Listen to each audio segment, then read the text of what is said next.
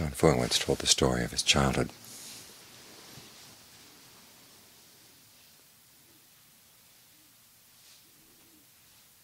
He was born into a poor family. Didn't have many relatives. A lot of them had died in a plague years before. He was orphaned at the age of 11. Was sent off to live in a monastery as what they called a dekwat. One of the boys that just hung around the monastery, helped fix rice for the monks and run errands for the monks. Had a little bit of an education, and not much. And as he got into his teens, he began to realize that his life didn't look all that promising. Didn't have any connections, didn't have much of an education. And so he looked at the Dhamma. He said, this is the only way my life is going to have any meaning. It's going to go anywhere at all. As he said, I must not have much merit, so I've got to make some merit. That was his original impulse to practice the Dhamma, realizing on the one hand that he didn't have much to come from, but what he did have to come from was enough to practice the Dhamma, and that this was his hope, that he could make something of himself through the practice. This is a common theme with a lot of Ajahn Mun students. They came from peasant families, poor families, way up in the northeast mainly.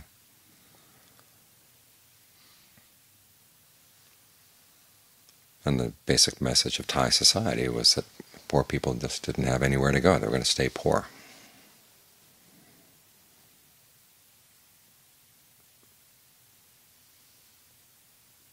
And at the same time, there was a certain amount of pride in Bangkok that if anybody was going to understand the Dharma, it was the scholars in Bangkok. People had the background where they could read and think philosophical thoughts. And although it was possible for people to come from the countryside areas into Bangkok to learn, it was the scholars who were considered the ones who had kind of a monopoly on the Dharma. And so when Ajahn Mun was teaching, he found he had to deal with a lot of the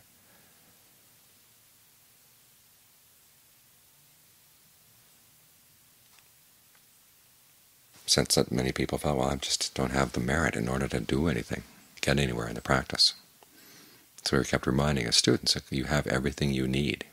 You've got a human body, you've got a human mind,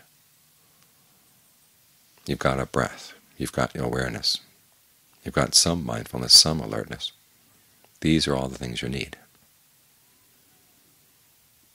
And so a lot of his Dharma talks focused on, one, the fact that people were suffering, but two, that they had the resources, that if they worked at them, could take them out of suffering. That's the important point, if you work on them. You have to have a strong sense that where you are is suffering, but it is possible through your efforts to get beyond that suffering. This is what motivated Ajahn Fuang, why he's willing to put in long hours in the practice, put up with a lot of hardships, because that was the only way that progress was going to be made. We come to the West, and the problem is a little bit different. Most people coming to Buddhism come from comfortable backgrounds, good amount of education. But their sense of low self-esteem comes more from psychological issues.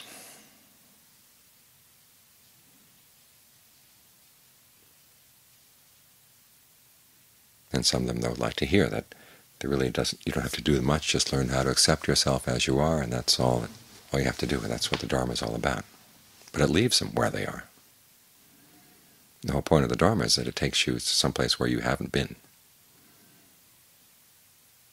As the Buddha says, you come to realize the as-yet unrealized, to attain the as-yet unattained, to know the as-yet unknown, to find a true end of suffering.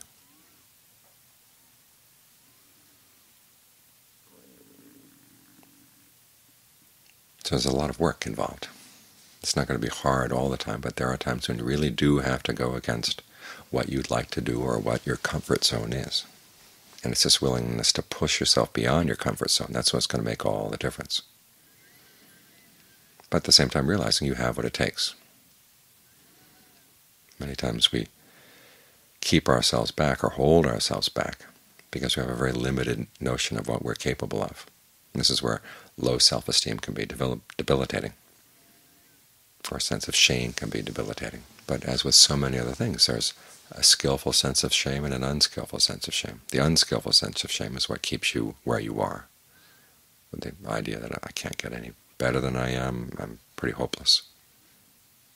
That kind of shame the Buddha never encouraged. What he does encourage is your willingness to look at what you've been doing and to see where it's been unskillful. You are passing judgment, but you're passing judgment on your actions, not on yourself.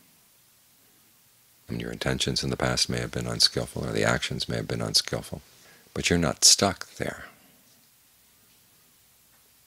Just because you've had unskillful intentions doesn't mean that you're always going to have unskillful intentions.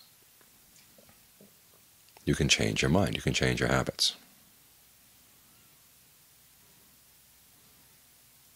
And the healthy sense of shame comes in here and says, okay, what I did in the past is nothing to be proud of, but I don't have to repeat that mistake. This is what your powers of judgment are good for. We tend to think of judgment as what a judge does in a courtroom. Passes a final verdict on somebody, either lets them free or sends them off to jail. The Buddha here, though, is not talking about final judgment of that sort. It's more like judging a work in progress. How is it going? What can be changed? Or is it not going well? If it's not going well, what can I do to improve it? That kind of judgment is healthy. It's necessary. Because people without any sense of shame, people with no sense of judgment, are dangerous to themselves and to the people around them. So what you need is practice in learning how to use your sense of shame in a skillful way, use your sense of judgment in a skillful way, and to be willing to push yourself beyond your comfort level, to find that you do have resources that you haven't tapped. Because we all have the potential for awakening. The qualities that the Buddha developed on the night of his awakening, or leading up to his awakening, are qualities that we all have in a potential form.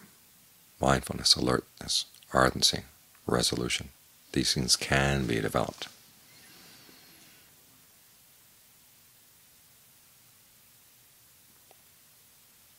And if we think that we're here just to accept the way we are, we're not accepting the fact that we could develop these things. So again, acceptance is something you have to learn to do in a skillful way. Accepting just where you are and thinking that that's all I have to do, I'm perfectly fine as I am. And again, dooms you to a really miserable life. Accepting where you are as a starting point, it's realizing that you also have these potential qualities, accepting that fact too. That's the skillful use of acceptance. We're often taught mindfulness with the idea that it's simply noting what's already there and not doing anything about it, just learning how to be non-reactive, which assumes that our reactivity is what's causing us to suffer. Sometimes it's even presented that mindfulness is something totally without any kind of ideological background or ideological bias or agenda. But the way it's taught has an agenda, has an understanding, that where you are right now is something you're stuck with, and you're not responsible for having shaped it. Or if you are responsible, it's all something in the past. And all you can do in the present moment is accept, accept, accept.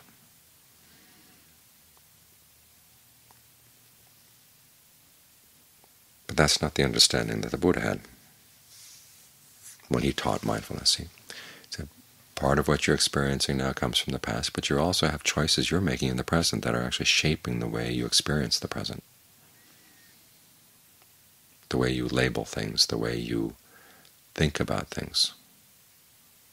All of the aggregates that go into your sense of the present moment have an element of present intention in them. And that can be trained, that can be changed. So when we're mindful about things, it's not that we're simply noticing what's already there as a total given, but we notice, okay, what are we doing right now? Now what can be changed? And the different teachings on mindfulness give us a framework, either in terms of the body or our feelings, mind states, or mental qualities, as to what has to be accepted and what has to be changed, or can be changed, and how to go about changing it. So again, we're not passing final judgment on the present moment. We're looking at it as a work in progress, because it leads to the next moment, and then there's the next moment. And each moment there's an element of intention, skillful or unskillful. You've got to learn how to figure out which is which. Once you see clearly which is which, then the duties are pretty clearly laid out. If it's something unskillful, you want to learn how to abandon it, which requires understanding where it comes from, so you can undercut it by undercutting the cause. If it's something skillful, you want to maintain it, let it grow. And again, that requires understanding where it came from, so you can foster the skillful causes.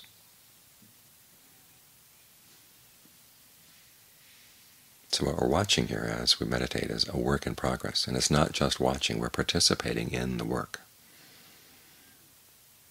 So the judgment we use here is the judgment, say, of a carpenter working on a piece of furniture.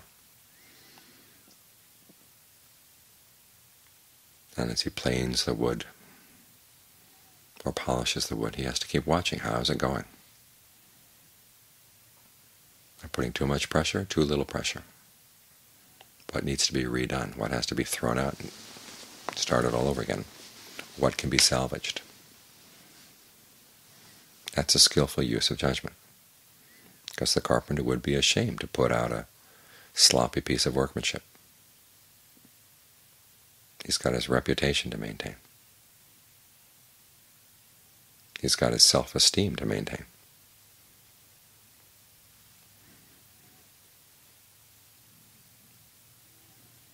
So think of yourself as a craftsman, and learn to develop the sense of shame, self-esteem, judgment, acceptance, and non-acceptance. What things are skillful to accept, when things are not skillful to accept.